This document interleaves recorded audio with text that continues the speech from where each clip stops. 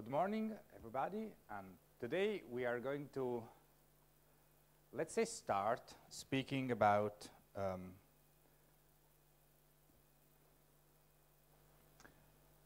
I would say multimodal interaction. That will be the goal of next week. But before speaking of multimodality in particular, let's start with this, that is designing for diversity. That, as we see, will mean different things, actually.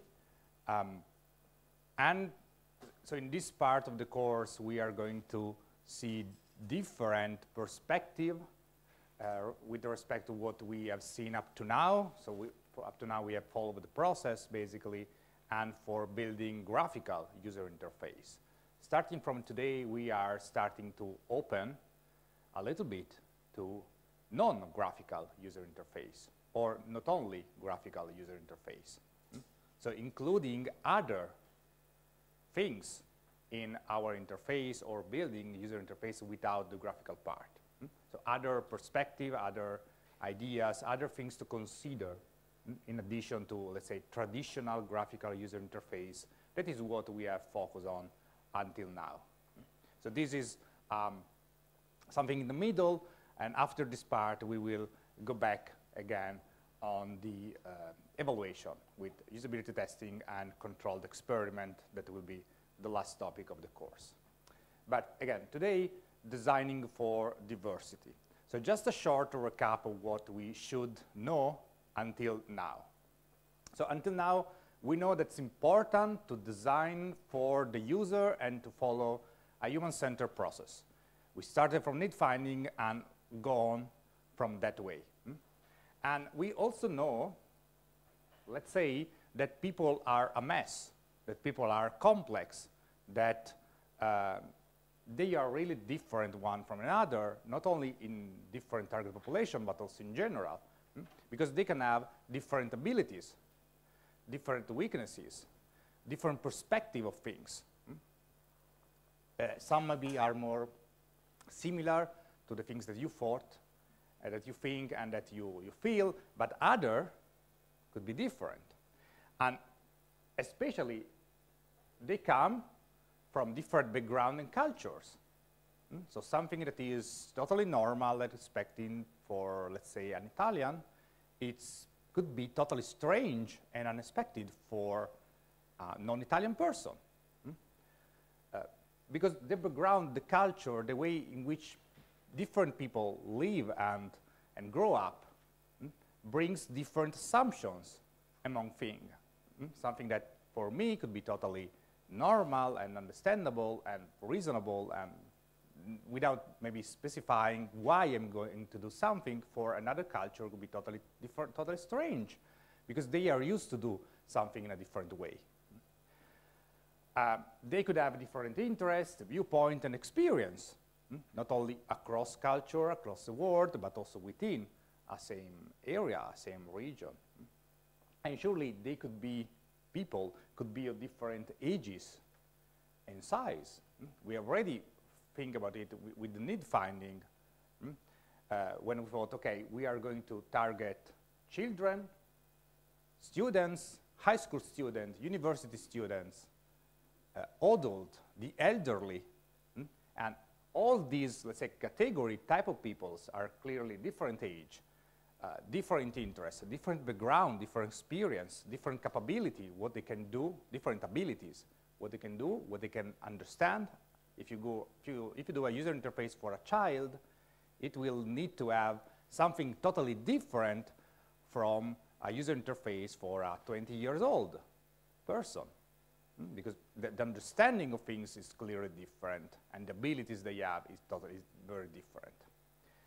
And also the use they need to have for a user interface is clearly different.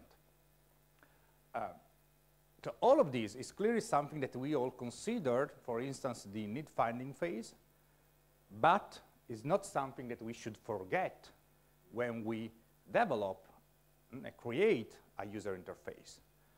Because maybe our user interface is for a certain population, as in your case, for a specific population, but within that population, differences could exist, but also that user interface could also be used by people outside your population.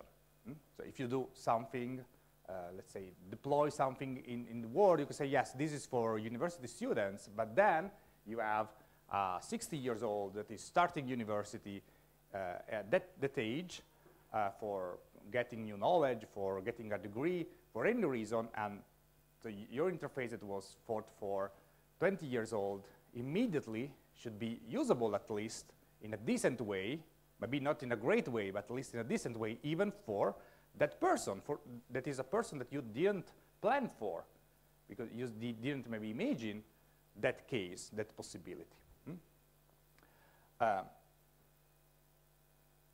So this is just the background of what we are basically going to speak today.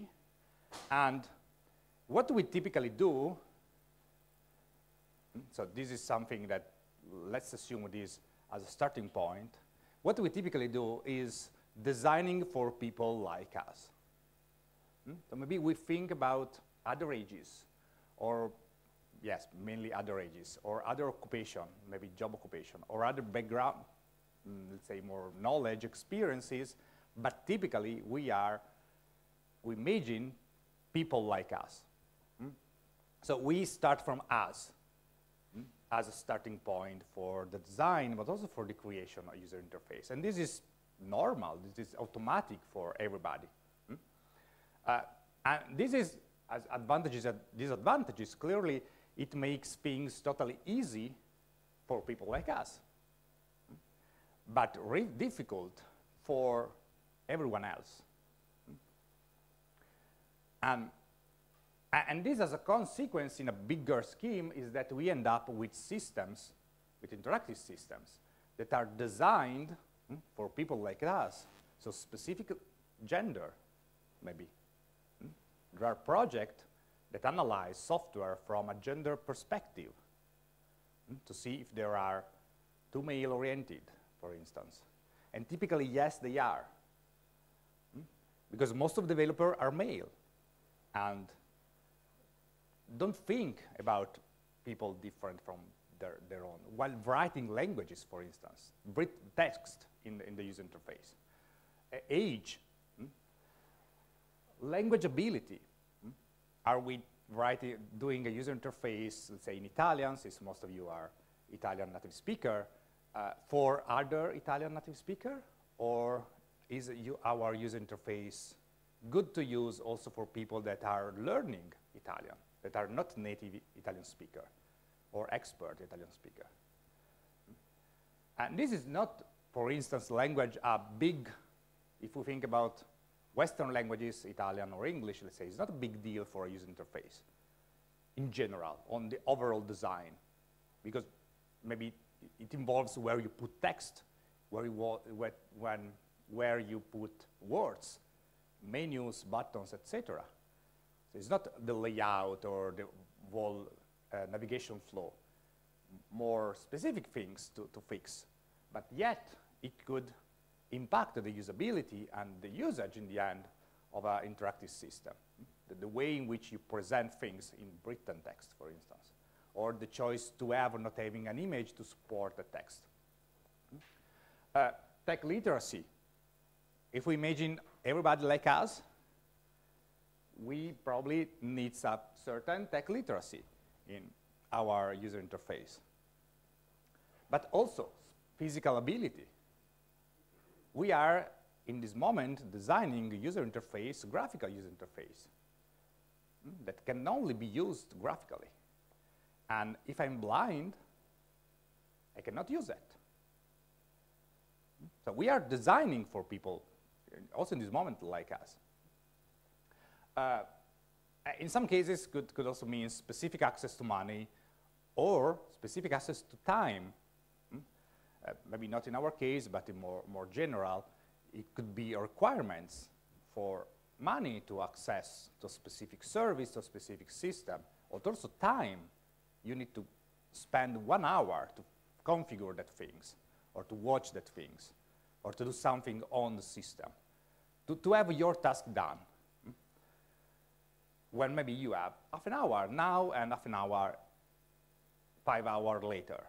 But the process, the system is not able to interrupt the session in the middle, but needs you to dedicate 1 hour entirely in one moment. So this is the starting point that we have. And so the idea is that we should try to design not for people like us, but to try to consider different perspective. And when I say different perspective, typically the first thing that somebody think is disabilities. So I said before, you're doing a graphical user interface. What if I am blind? But blindness is clear a disability. So as is pictured here, as you can see, we don't really have to consider only disabilities. So clearly the interaction with design, with technology, depends heavily on what we can understand and remember, so cognitive factors, see, hear, say, and touch. So more sensory factor, motor factors. And we typically assume that everything, all of these work, and all of these work greatly, without problem. So we are able to fully understand everything. We're fully to remember what happens 3 screens before, and we are able to hear, say, see, and touch our user interface. It's a mobile application. So we can do everything. We can see, we can read, we can understand, we can listen to the sound, we can touch the screen to, or click the mouse, button on the mouse to do something. And we can speak maybe with the user interface. So we assume that full range of capability are always possible. But again, this means ignoring several people. Again, not only people with disabilities, here in the first column, this one, but also the other 2 columns. Because we can have temporary, let's say disability, temporary impediment, or situational, contextual impediments. So let's imagine that we need to create a graphical user interface, right? As we did. It's a web user interface. So we assume that everybody is seeing, and we can ask, what if I am blind? And you can say, okay, there are tools for blind people. They are used to these tools. They can use that. And this is a permanent disability. So these people are highly knowledge how to use technology because they maybe are blind since the beginning of their life. But then there is temporary situation. What if I have the cataract? I cannot see in that moment, but maybe in 1 week I will start to see again because I have an operation. So are we excluding blind, but also we are excluding people with some other temporary disease in that moment? And also we have situational. If we have a user interface that strongly relies on vision and only on vision, if the user interface is in a car and I'm the driver and I'm clearly distracted with respect to the user interface because I should focus on driving the car, I'm doing a disservice to that user if the user interface is clearly something that you need to use in the car. Because the visual capability of a driver is occupied in doing other things than not looking at your user interface. So not only the target population and people, types of people as we call it, are important, but also the context in which the user interface is used is fundamental.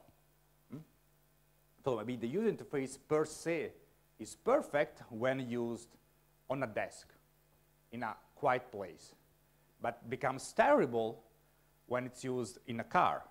This very same user interface.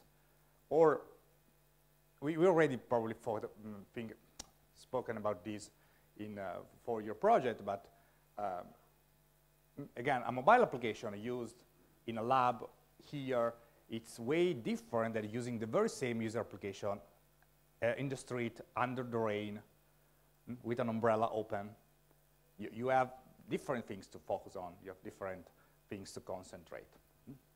And this happens for all the senses. Not only the senses, but also the cognitive capability. Maybe I have cognitive problems, permanent or temporary, this month. But maybe I have that task to be done because it's a work-related task or because it's something that I need to do for completing, for fulfilling some goals, for living, maybe. And I can also have a situational cognitive problem. Let's make another example. Speak and hear. So let's take a look at the, I don't know, Siri or Google Assistant, those conversational agents that are on the phones and are on most of your computer.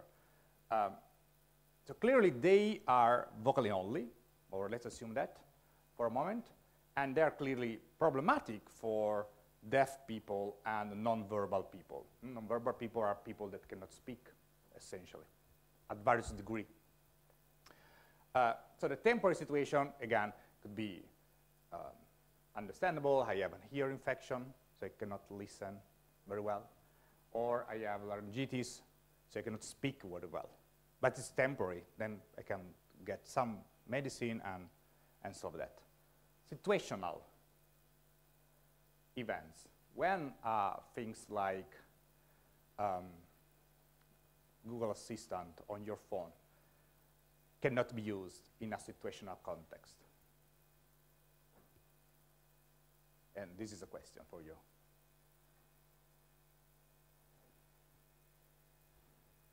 Or other option, the not the bartender and the heavy accent. In this room, hopefully. You don't want to start that during a lecture or during a movie in a cinema or a play in a theater. You don't want to start speaking with a phone loudly, typically. Or maybe you won't, but that's for another reason. Another place, another situation.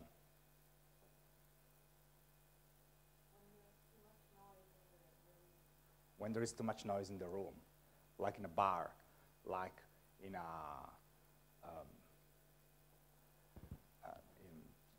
some place where there is some music, in a concert.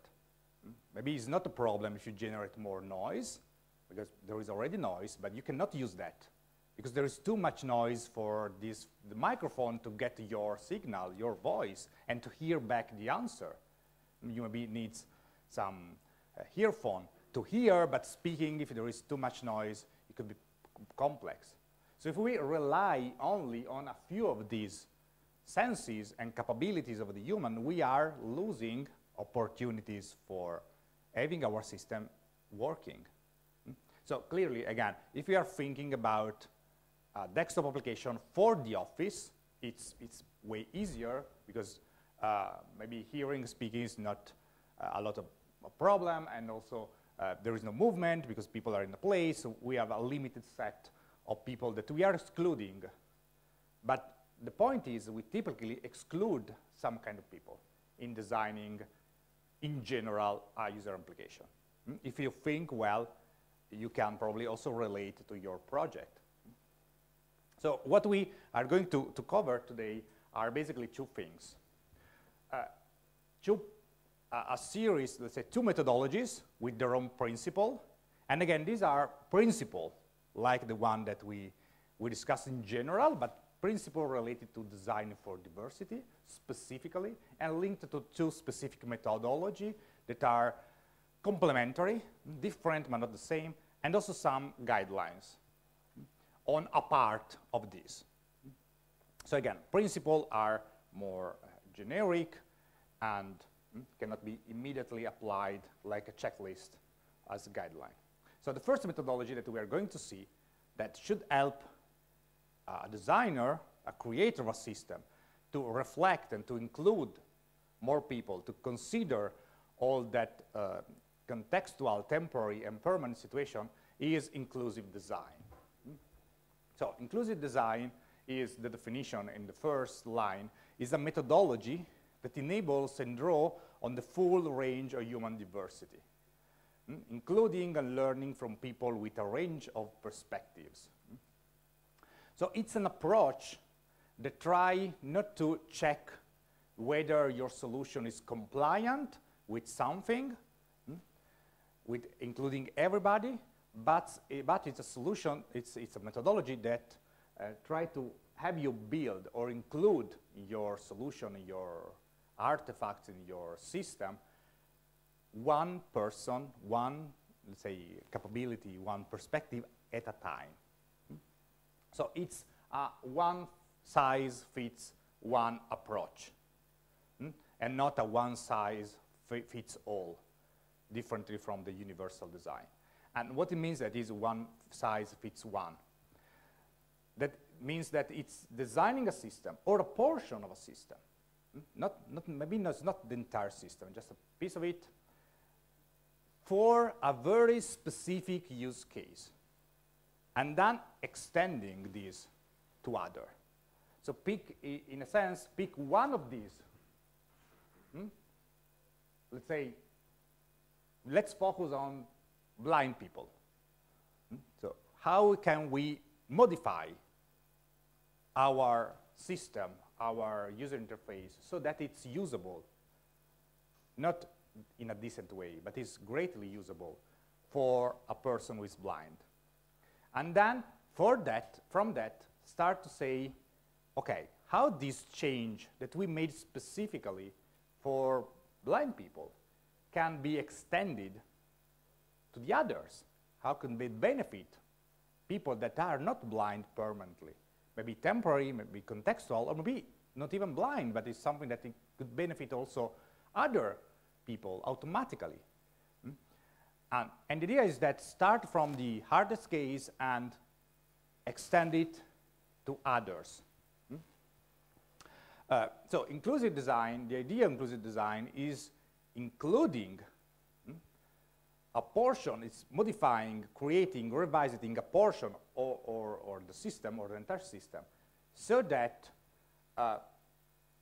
we can include, we can implement a specific use case and then extend that use case.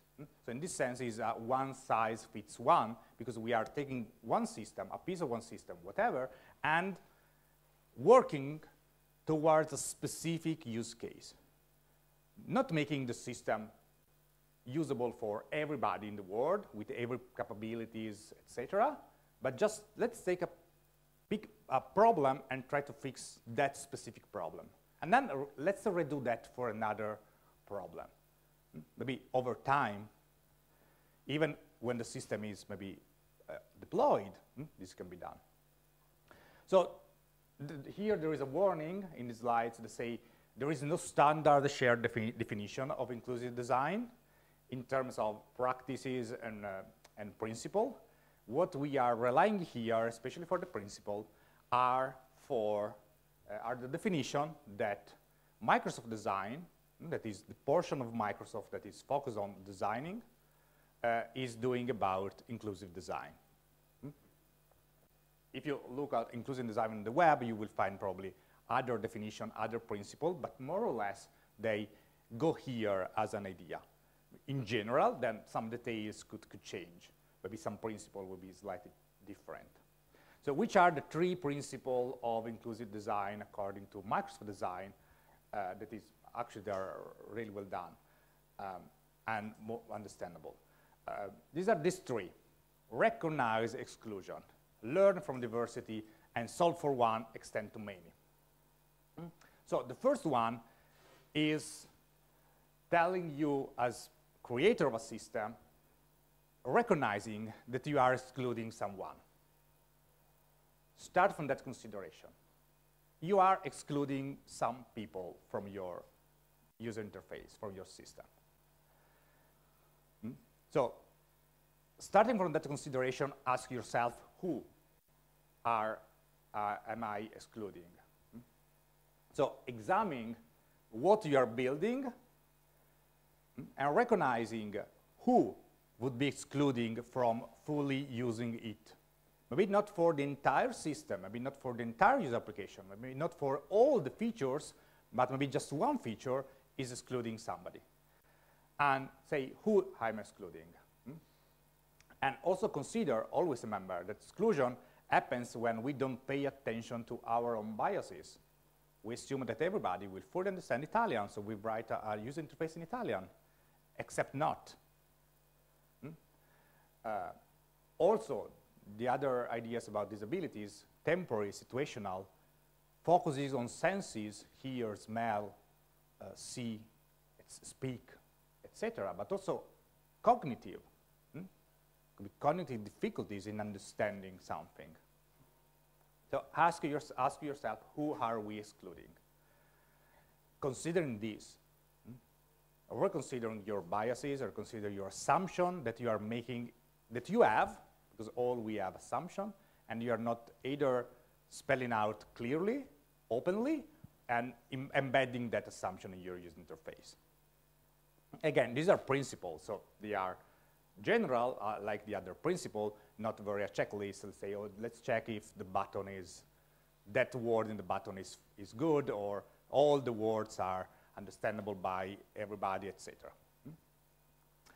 This clearly starts within your target population and then could be extended a bit outside, but also within the target population, there could be some people that is excluded. And we will see an example. We will do an exercise, let's say here, 5 minutes, about a solution for including more people in a specific context. Because again, let me say that again, inclusive design, this way at least, is focused on building a solution more than everything else. The second principle is learn from diversity. So put people at the center of the design process from day zero. This is same old, same old. We already know that. But try to imagine how a person with a given set of abilities would use a system, would use your system, or a similar system, or a system that is similar to yours. So we did a little bit this when we asked you to say, to think about extreme stakeholder in the need finding phase, or for the, in the need finding phase. But this is saying, don't forget those extreme stakeholders. Don't forget people in the latter stages.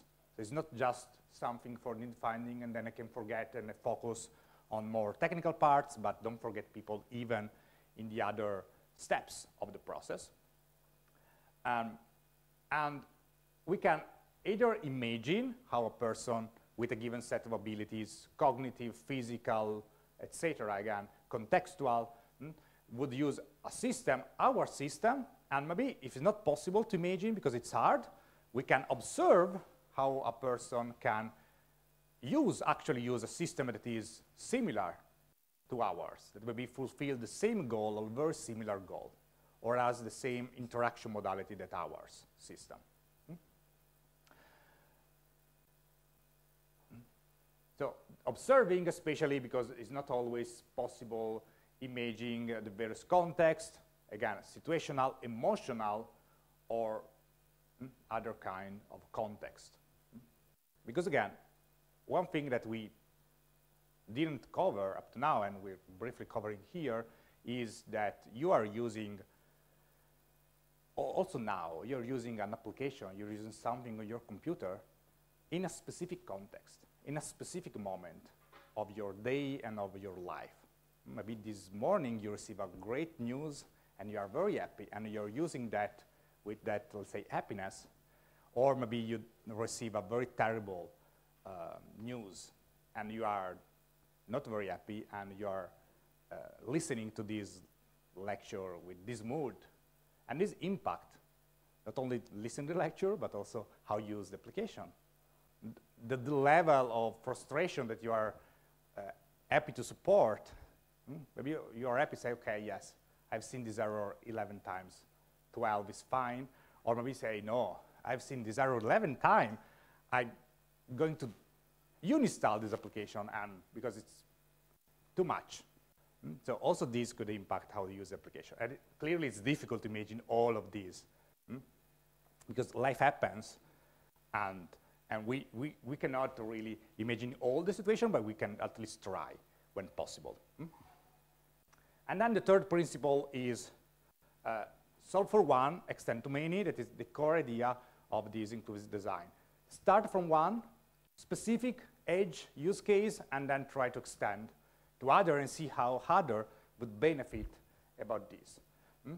And this is basically what Microsoft called the beauty of constraint. So Microsoft say, especially for the third things, but not only for the entire process, but especially for the third principle, start from the most complex cases. Start from the most constrained situation. So like design for people with permanent disabilities. That is a significant constraint, right? I'm doing a system for a person that cannot use a keyboard and a mouse or a touch screen.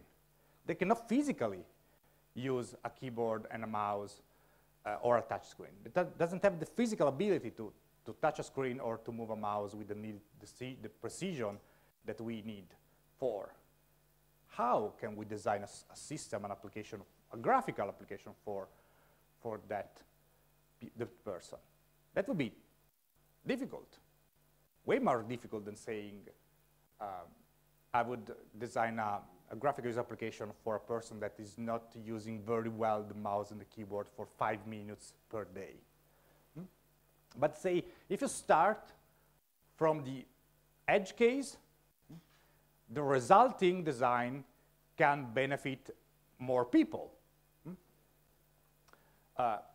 And we have a lot of these examples in our world, in the things that we use and we know, that we are currently using, maybe not in this moment, but we're using. So let's take an example for a person that is hard of hearing, so is not able to listen. Which example of things that you experienced could have been done for that person, but maybe you already used that? Don't look at the next slide, because there is a solution. Try to think about that. Subtitles, captions, in videos. They were designed, created for people that cannot listen, but you can use that in a crowded place, even if you are normally able to listen. If you are in a crowded place, very noisy, you can watch a video, or you cannot, like here, if you're watching a video on YouTube, please remove the audio and watch the video with the captions. You can. You are not just creating difficulties to everybody, and it's something that the video is enabling you to do. And that is something that specifically was created for people that cannot hear well, but has an impact on everybody else's life. Another example, at least one, then we can move on.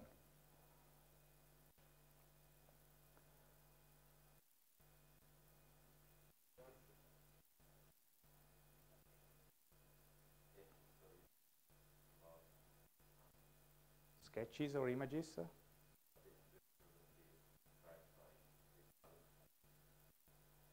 And I don't get it.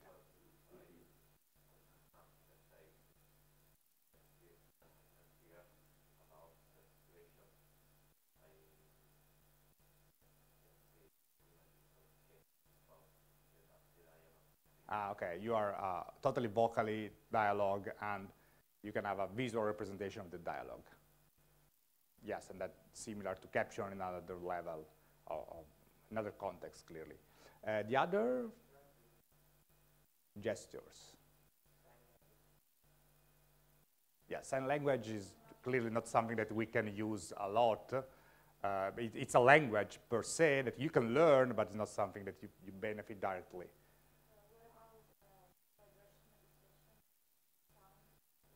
Vibration could be, yeah. But you can also have, well, not for people hard of hearing, but automatic door openers.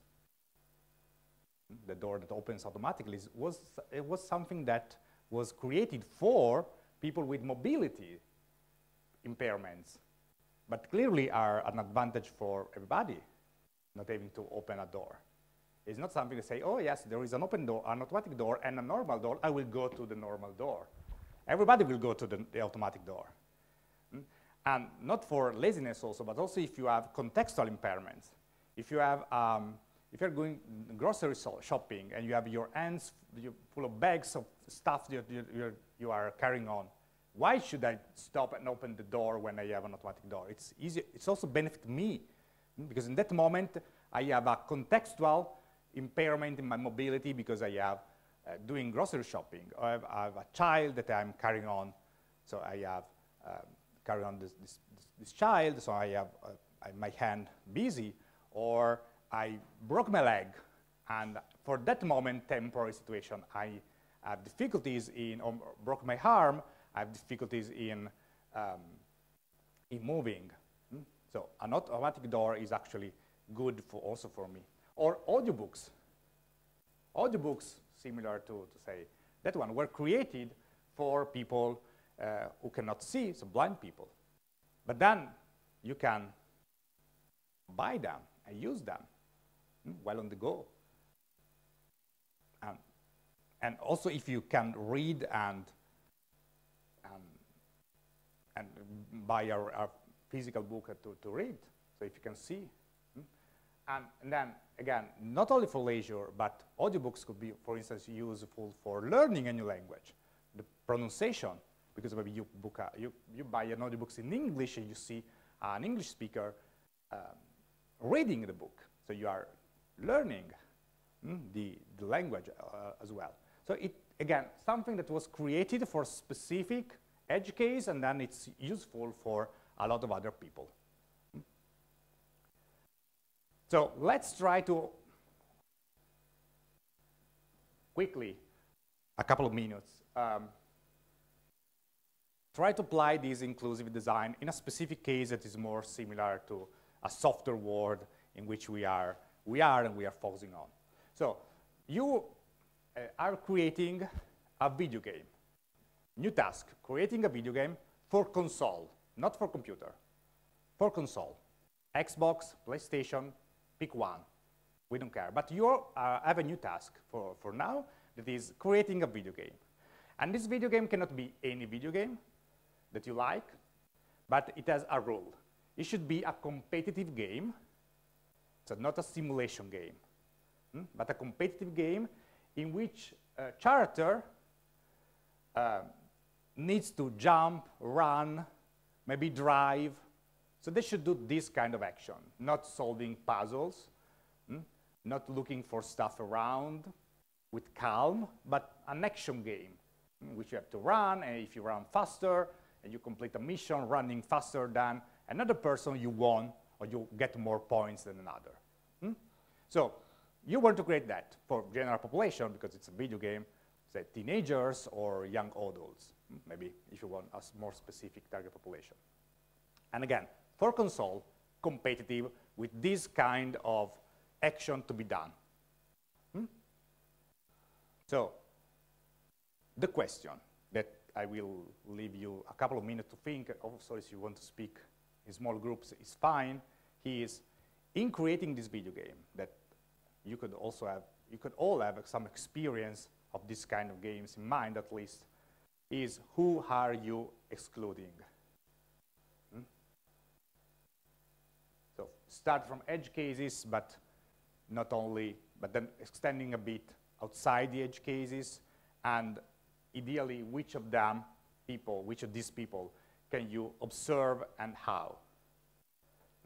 And try to imagine a couple of solutions, at least one, maybe two, solution to include the people that you imagine here playing well this competitive game for console that you are creating, that you have maybe are already created. You already have jumping, running, driving, whatever, competitive video game done. You're ready to deploy in the market for, let's say, the Xbox or, again, the PlayStation, and you are asking yourself, who are we excluding with this game, and which solution can we employ for overcoming this exclusion? Think about it, a few minutes. You can also speak if you want.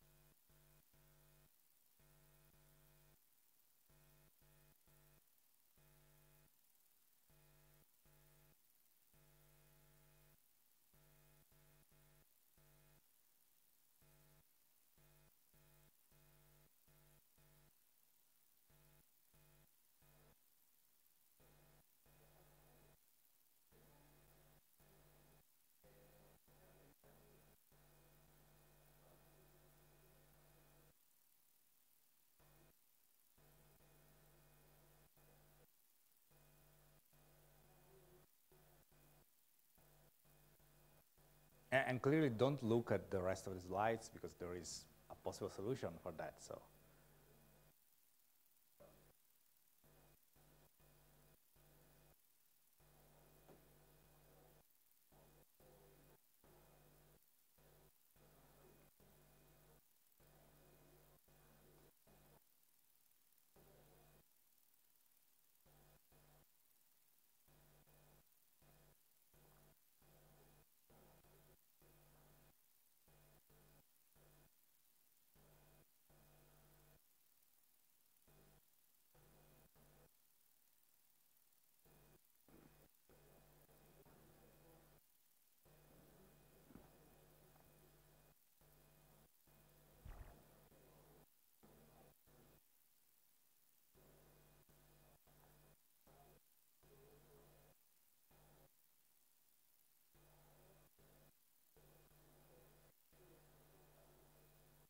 Okay, so it doesn't matter if you haven't finished everything, but let's start from who are you excluding? 2 or 3 answer at least. you were speaking, so. Yeah, we actually found the three. The first one was people with arthritis, so any problems, they can play the joystick or they can type on the keyboard. And as a solution to that, we were like towards a trackpad that is a pad that you put on the floor and you move with your feet. So you press the button. Okay. The second one was color blindness. So we tried for people that are colorblind to see tiny objects in different colors on the screen. So that's something that the colorblind people are good. And the last one was people with epilepsy. Sometimes the flashing lights are distracting to them. Okay, so me summarize that for the recording. So the first, you identified three types of people that you're excluding. The first one could be more general, because people with limited mobility, and you exemplified for arthritis, but also other kind of mobility issues, clearly, so that they cannot use with the hands the controller. And you say, okay, for this kind of people, we are going to do, how you called it? A trackpad on the floor that could be used by the feet, using feet. So they can use the trackpad, but just jumping in on the buttons, essentially. And this, again, solve a specific edge case, people with limited mobility, but could be extended from people with temporary contextual situation. Clearly, you need to have space. And this is good, because it's actually in line with inclusive design, because it's something that you add, you change for including more people. People that don't have these kind of issues can continue to use the controller and the game as is. The second one was color blindness. That is less generalizable than the first one, because it's just color blindness. And there is a lot of different type of color blindness, actually. And the solution for that could be, well, that could be probably choosing wisely the color for everybody. And so that is not really, this is more, as we will see in a minute, it's more universal design and not inclusive design, because you're making a change that everybody could benefit for, more like automatic door. Different from the first one, for which you have something separate for solving the problem, the feet-based trackpad. And the third one was people with epilepsy. And the solution, well, again, the solution could be don't put too much flashlight, or have an option to disable lighting before starting the game, so that you can have both versions of the game, one for people that have this kind of sensibility, let's say, that can trigger epilepsy from playing the game, and for everybody else, just as a something to flip and to enable, disable flipping light. The third one, again, is more in line with inclusive design than not, for instance, the second. But great answer, all the three. Yeah. We have fun for colorblind people, or either people with limited sight or other problems, also that or image contrast, other highlight some important items, although they focus on the important the screen. And that can be useful also for other people, since they can see what is important for the game, or even if they have problems. Okay, so basically, people who have difficulties in vision, different difficulties, trying to make the video game more highlighting the important part of the game, the portion of the game, so that they can focus on the task at hand and not on the noise and the contour of the game, of what is on the screen, right? Also, this could probably be a switch, let's say, okay, focus mode on or focus mode off, something like that. Yeah. Another one, maybe, yeah.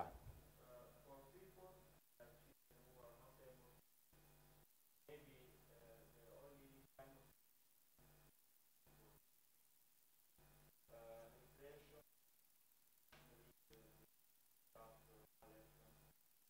and one that per button touch,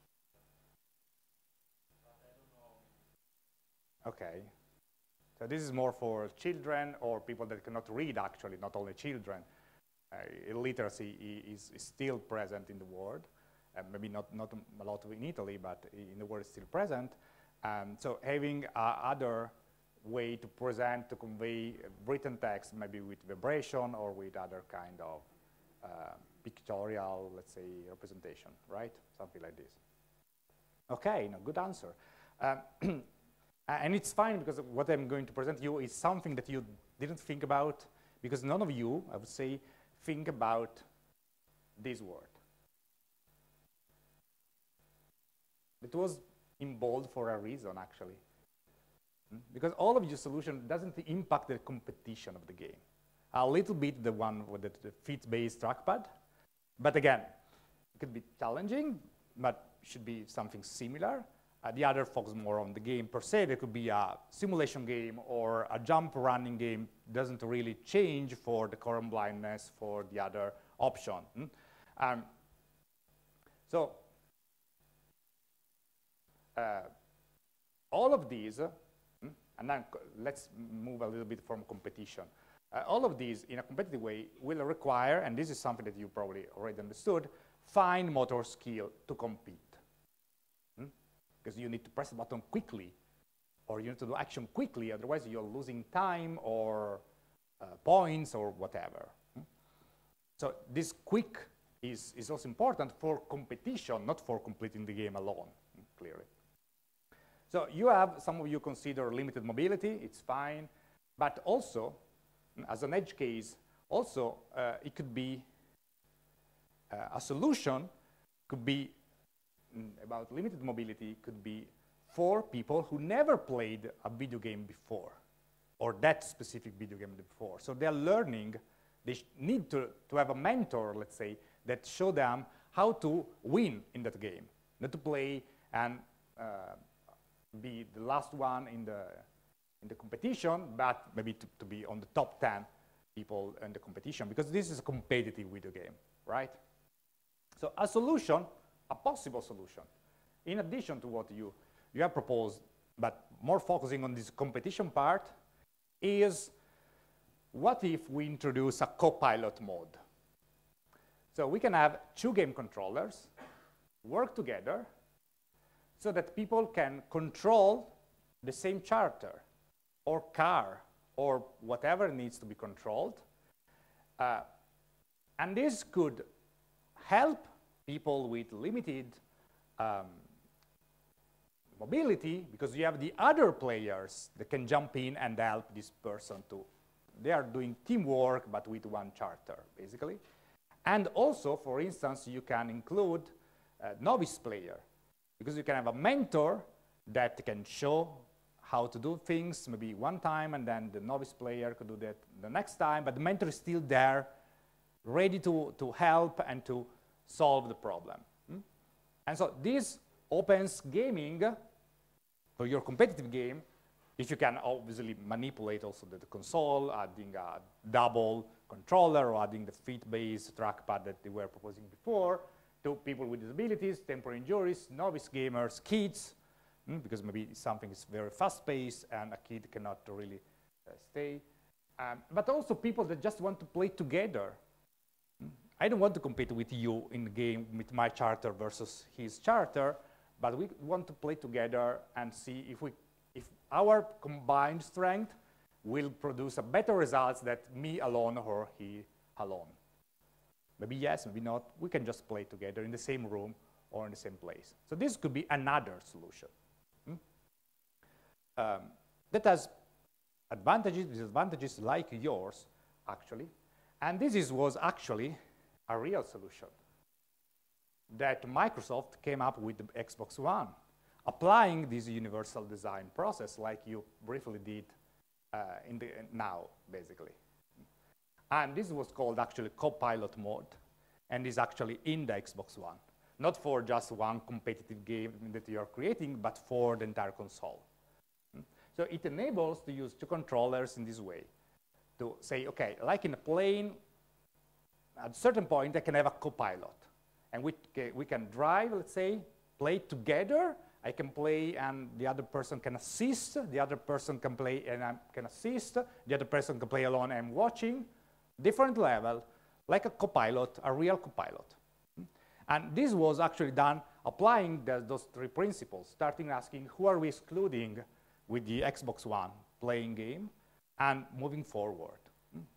So this is something that if you have an Xbox One, you can turn on and off Copilot if you have two controllers. Clearly, this doesn't solve per se the problem with limited mobility, because if you, again, have a problem in pressing quickly this button, still you have this problem because the controller is what it is.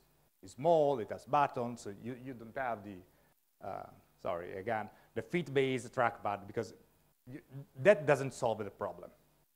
But again, Microsoft, this is not an advertise for Microsoft, but just recognizing that in this case they did an outstanding job in applying the principle that they refined, actually.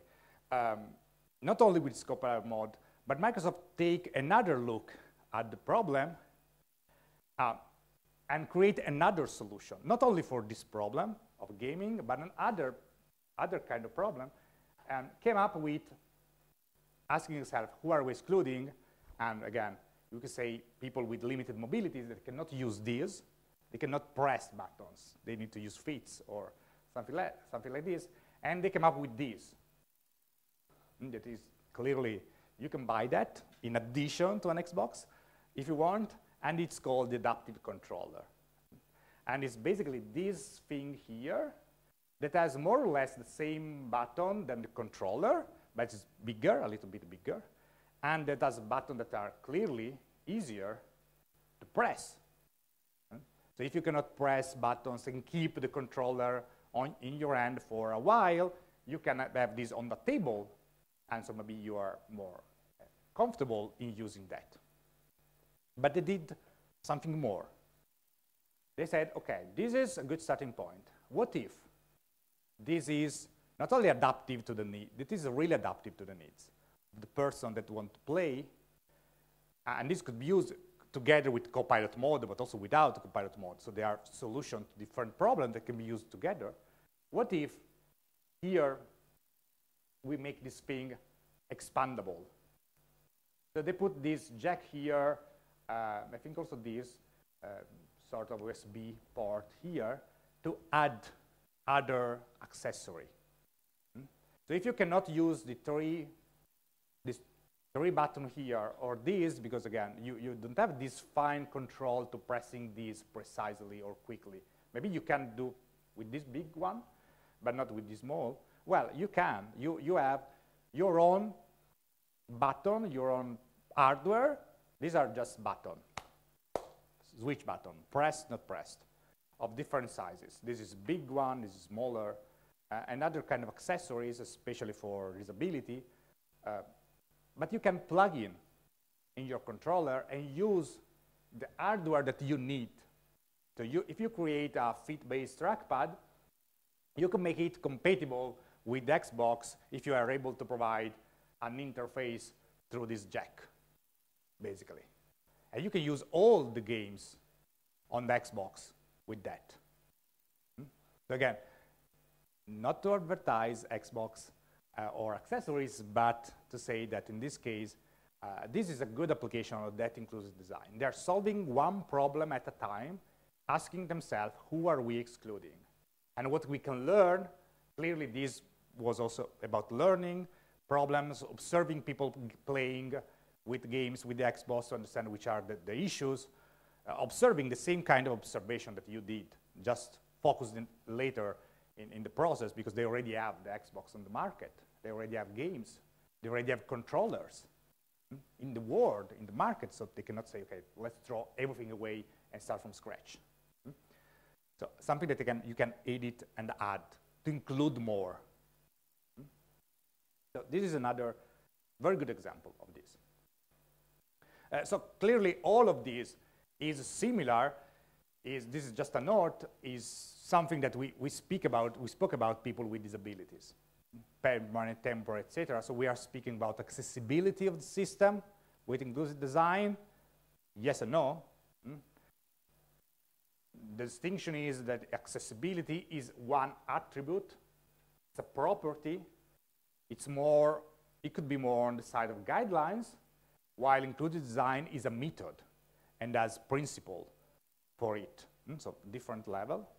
And accessibility, in contrast to inclusive design, focus more on people with disabilities, on blind people, and ensure that there are no barrier to serve those specific people. And with a series of check, did I do this? Yes or no? Is my web application usable with a screen reader?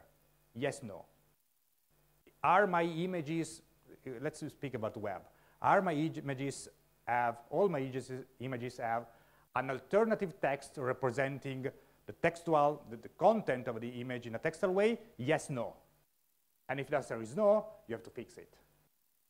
Is my colors in my website, in my game, compliant for blind people, for, well, not blind people, clearly, with color blindness people, or with other kind of difficulties in vision?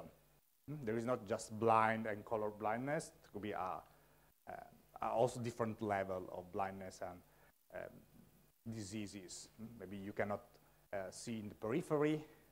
You see only black and white. There are a lot of range of these. So they have testable checklist. Do that for web, not for the web in general. While inclusive design is a step above all of these. As a result of inclusive design, you will probably have products and services and user interface more accessible, but is not ensuring that your product is accessible. There is something different. You include more people, but maybe don't meet all the needs, the specific needs of that specific type of people that you are considering.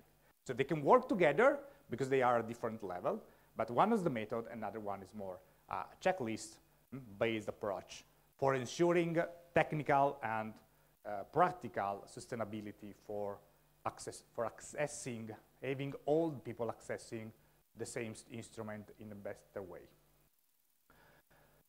The other methodology that we are going to see, quicker than the first one actually, is universal design. Universal design is, I was said before, complementary, and it was more about the second idea that this small group came up with in the video game, or I said before, automatic door openers. Because the idea of universal design is designing systems that are usable by anyone. Not asking yourself, who are you excluding? But saying, we are excluding a lot of people, let's include everybody. But not adding a new controller, a new option, but creating something that is from day zero usable in the same way by everybody, like automatic doors. You don't need, you can use automatic doors even if you don't have impairments for mobility. Is, in this sense, one size fits all. So inclusive design is one size fits one, because start from a specific issue, a specific case, and enlarge it. This is a one size fits all. That is not prone at all to consider edge cases, specific case, but try to make something for everybody. And most importantly, universal design was born in the physical world. While inclusive design starts from the digital world, universal design starts from the physical world. And universal design has 7 principles that we are not going to see all the 7. And as you see in this picture, they are always depicted with the physical world in mind, because they started there. They can be applied to the digital world as well, but it starts from the physical world. And some of these principles are actually principles that we already know. Look at principle number 3. Simple and intuitive to use. Or principle number 5, handling in a good way errors. There are principles that we already know because they are generic principles. And other that are more maybe suitable for the physical world than not digital, size and space for approach and use. So it's about size. It could also impact graphical user interface, because the size of button, the size of a screen could also have an impact, but it's clearly born there in the physical world. So this is one of the big difference. So the first difference with inclusive design is this is really a one-size-fits-all approach. So not trying to consider edge cases, but try to do something from day one for everybody, not adding a controller. So adding a copilot mode and adding a controller to Xbox is not something that universal design would do. Universal design would replace the controller with something that everybody can use, not only the person with limited mobility, but everybody. So a new controller for everybody. This is more in line with universal design. And so here, you know, these are the key points.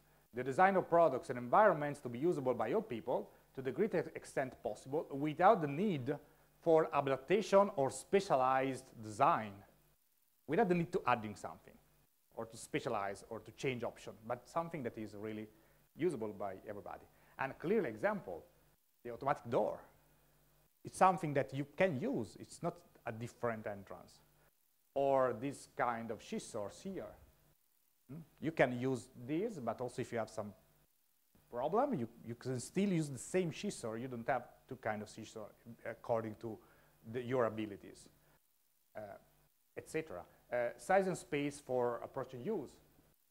The same entrance to the metro, hypothetically, that could be large enough. This is dedicated for people on a wheelchair, but you can use that if you want. Because it's the same thing, just slightly larger, but if you remove the picture on the side, say this is reserved for, why not? Why cannot use that? A better way for universal design is having all the entrance larger so that everybody can use that. So you don't have the reserve entrance from people on the wheelchair and everybody else. Because again, if you have moving a child, carrying around a child, this could be also useful for a parent and the child. Then not these, where maybe the space is too limited. So again, universal design is more about making something from day one useful for everybody. And this is an example of universal design. While this is an example of universal design, what is this? You see that around the city, at every corner, almost every corner. What is this?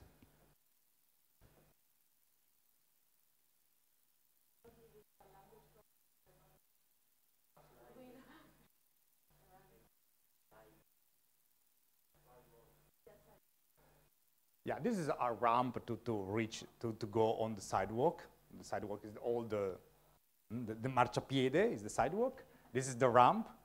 And why this is universal design? Works for wheelchair, works for you if you don't want to do the steps, bicycles, etc. And if you're blind, what you can touch? Not only the lines. The lines are not aesthetics.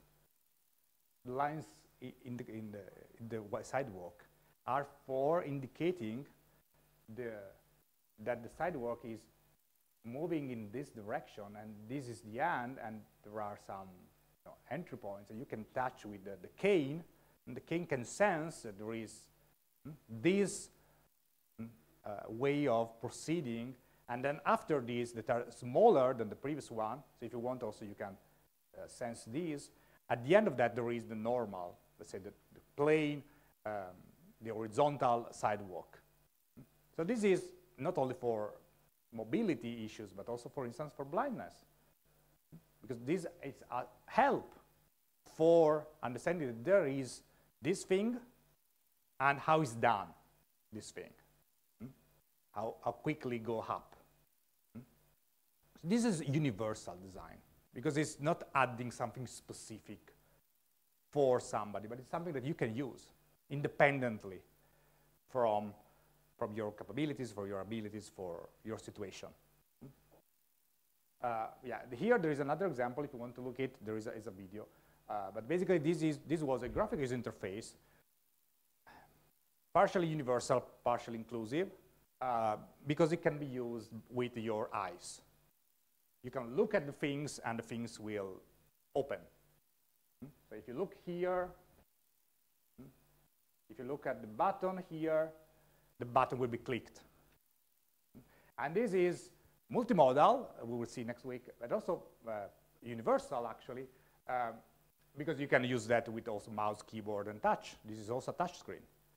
So you can really use it in a lot of ways. It's a little bit more inclusive because this was designed specifically for people with ALS, SLA in Italian. So people that cannot use at a certain point anything else than their eyes, but still they can control a user interface, in this case, a smart home. But again, it could be also used for usable completely by everybody else with a mouse and a touchpad, because this is also a touch screen, because this is also touch. And if you want, there is a short video showing how this works with eyes. These are the two methodologies, guidelines. For guidelines, let's speak a bit, these 10 minutes, about accessibility, and in particular accessibility in the web, since we are doing prototypes on the web, and that nobody else in the web application 1 course is in Italian or in English is covering this topic. But it's strongly related to what we have seen, clearly. So what is accessibility in the web? Well, accessibility, I briefly defined before, but why should focus on the web independently from the content of this course? Because the web is still, it's big, has great potential for a lot of things, and yet, today, in 2021, end of 2021, there are a good number of websites that can only be navigated with a mouse or a touch, more with a mouse. So if you're blind, you cannot use that. That's it. You are not able to navigate a website if you're blind. A lot of websites are still in this situation in 2021. And only a very small percentage of videos and multimedia content on the web have been captioned. There is some automatic captioning, like on YouTube, but there is not only YouTube that exists. And some way the automatic captioning is not really good. It's improving, but it's not really good. And so there are issues. Again, still issues. And some of them are really trivial to be fixed by developers. Really, really trivial.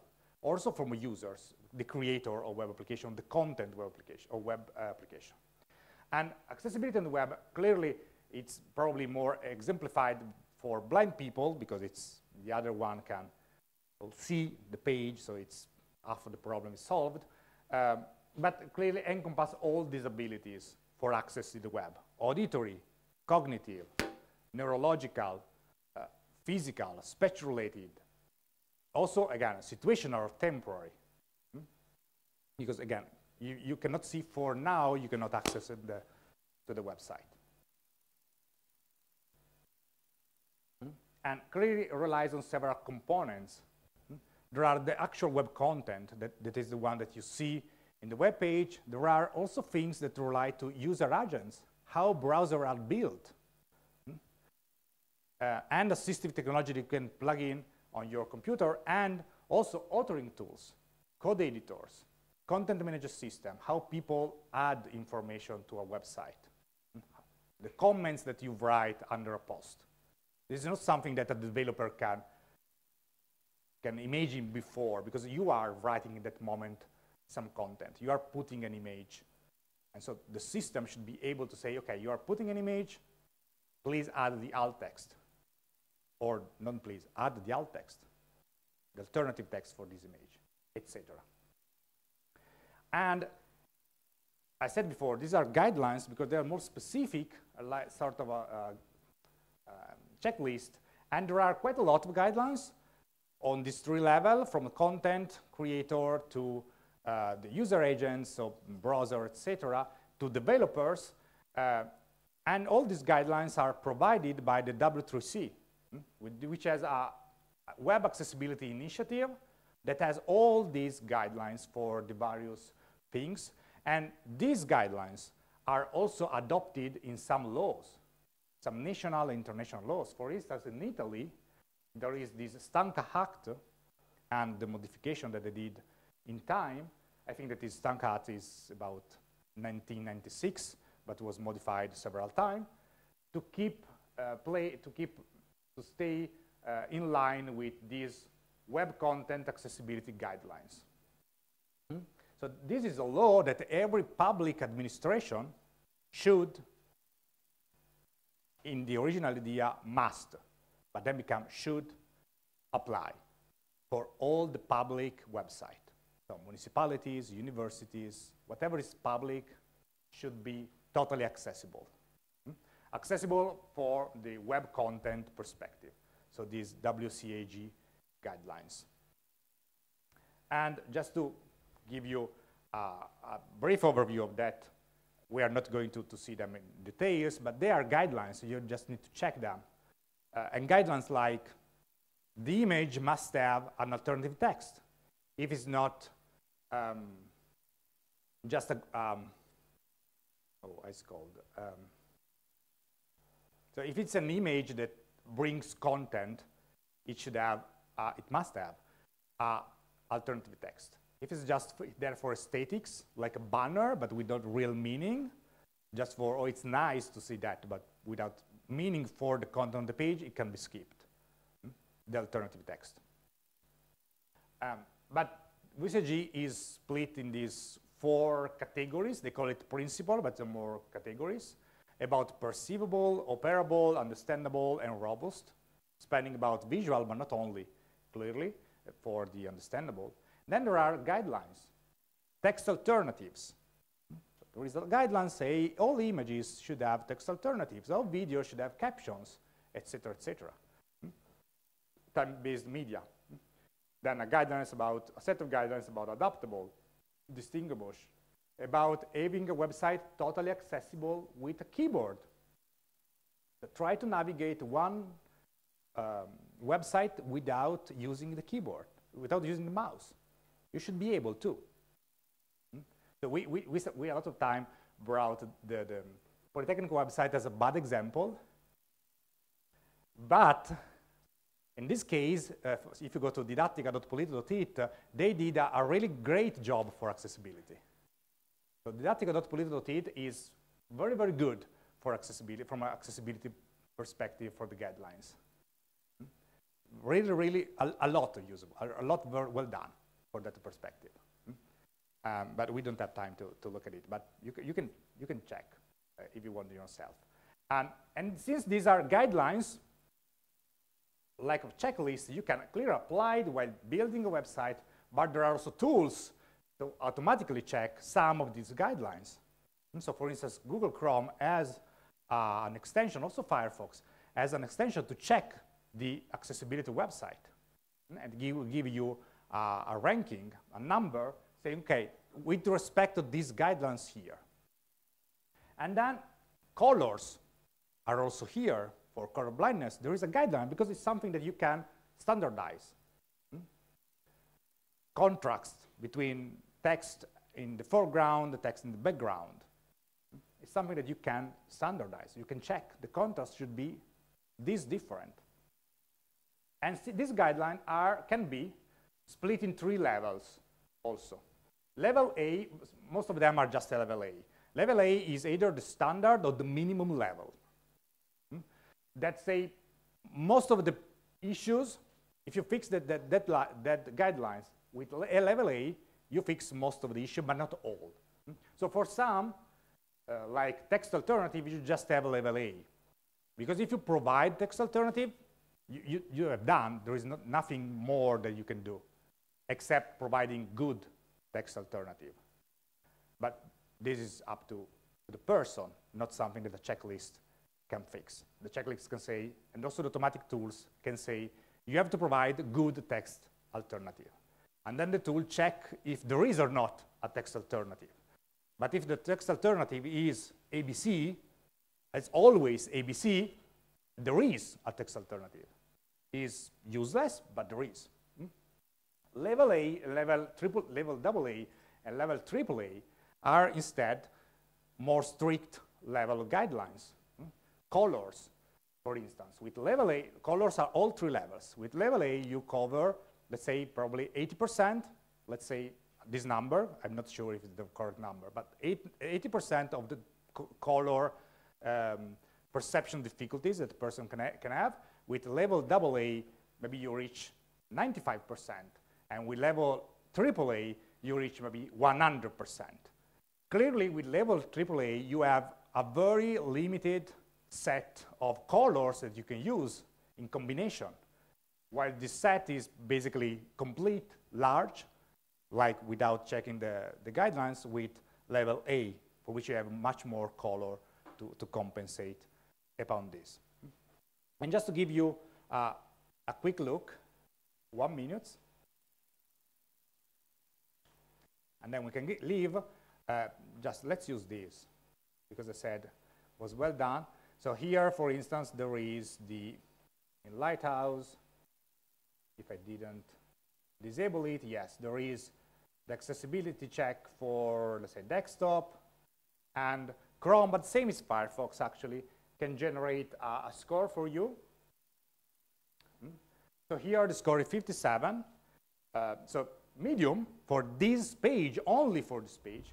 And there are some rules like background and foreground color don't have a sufficient contrast, not in general, but where here these topics or people that is a gray that is too light with respect to the white in the background. This is easily just pick up stronger gray or put it black.